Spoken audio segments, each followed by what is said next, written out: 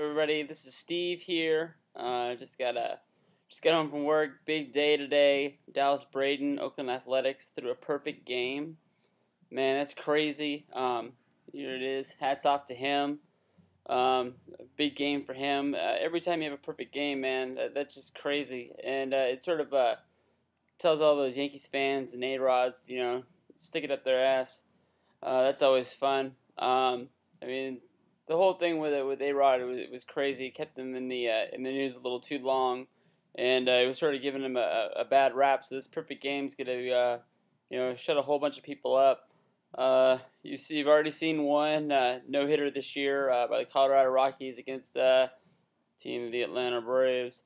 But a lot of times when you have a perfect game, it's normally against a bad team with not bad hitting. But Braden threw it against the best team in the league, the Tampa Bay Devil Rays, hottest team.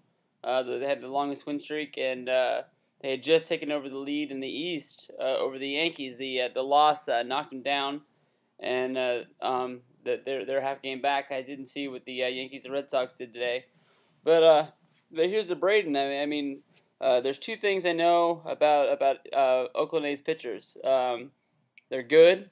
They always draft real good pitchers, and two, they're not going to be there that long. They're always going to get traded off and moved for somebody else. They build them up until somebody wants them. They ship them off, and they get more picks for them or more young players. And that's what the A's do. They just move them through the farm system up to the big leagues and just try to trade one guy for two or one guy for three sometimes.